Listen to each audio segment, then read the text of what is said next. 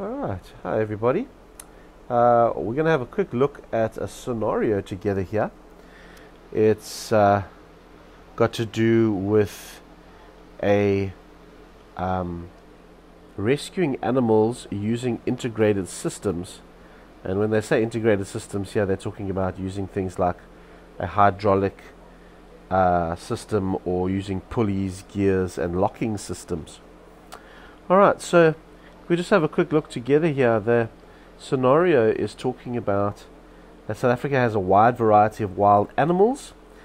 Sometimes these animals have to be relocated.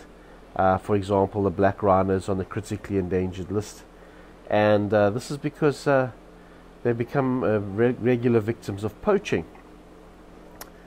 Sometimes wild animals or expensive livestock are rescued because of rising floodwaters or because they've fallen in or become stuck in mud holes. Marine animals such as sharks are captured, tagged, fitted with sensors so that scientists can learn more about their feeding habits and swimming patterns. So there's quite a variety of reasons why these animals need to be captured.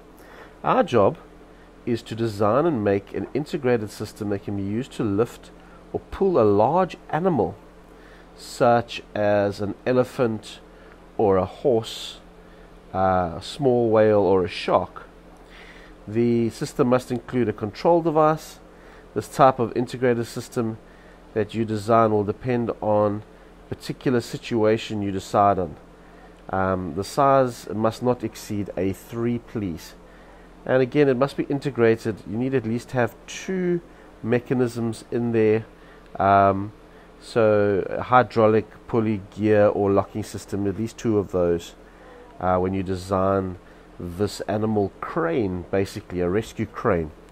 Alright, and then this is just a quick little picture to give you an idea of a real life kind of where they've used a hydraulic crane to move this elephant, and then obviously just had to strap it up carefully not to hurt the elephant and then move it.